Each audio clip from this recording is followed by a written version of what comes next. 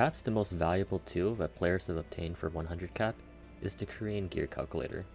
It's simplified and provided information to players in a way that has solidified it as the holy grail of progression planning.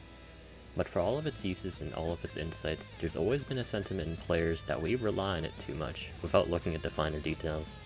In pursuit of hyper-accurate results, players will even go as far as playing around the settings on websites like Dunfaoff or Dundam in order to get detailed information about rotations.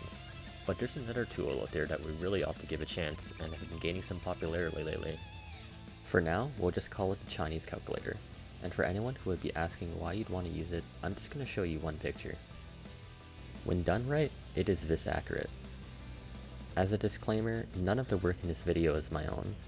We'll be going over a translation done by nooblet in order to help you use this calculator more effectively. Thankfully, the first page is quite simple. Select all the epics, mythics, and products of wisdom that you want to test. Be sure to modify gear in the bottom left to match your amplifications and reinforcement. By default, all gear is 10 amped, with earrings being 12 reinforced. So use the symbols to simply match up if you wish to desire your gear amped or not. Slightly to the right, you have your weapon at 12 reinforced and 8 refined. The +5s you see near your weapon area and on each gear slot refer to tuning levels in any applicable products of wisdom. Be absolutely sure to remove all titles and creatures in this box. We don't have the same creatures and pets that their server does. We'll have a workaround for our titles and creatures later. Leave the boxes on the bottom right of the first page unchecked. On the dropdown, it's best to use the middle option. This defines what the calculator will attempt to show you in regards to full sets or individual pieces. Unless you're doing an unconventional and advanced product of wisdom setup, it's best to stick with the default middle option. Page 2 goes into your skill build, rotation, and talismans. Adjust skill levels on the first two columns based on your in-game skill tree.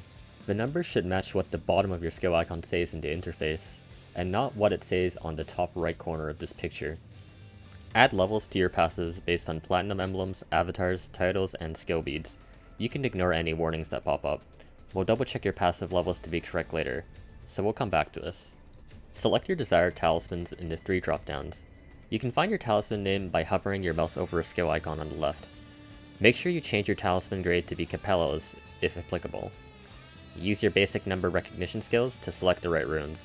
Select your additional doping methods on the far right, and adjust your sandbag parameters. Then let's move on to the next page. We'll come back to this later. The third page is for your enchants and additional stats.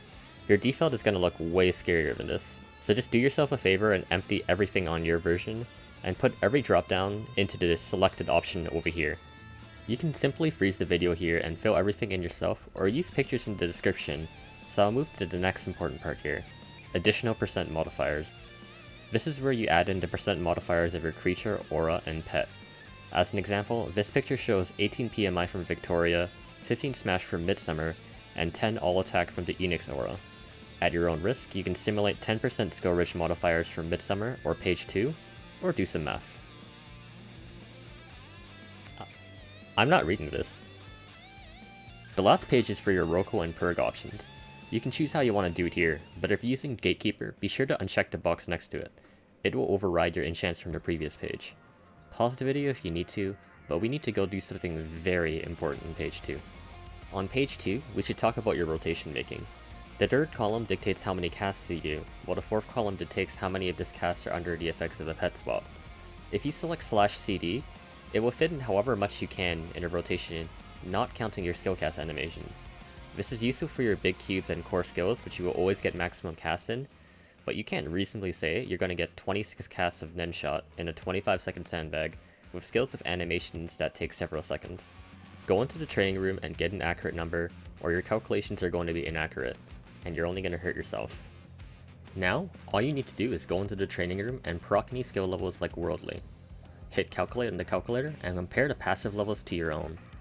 Note the difference and go back into page 2 to fix the levels on your passive. Now, hit Calculate one more time, and you've got a personalized calibrated gear chart.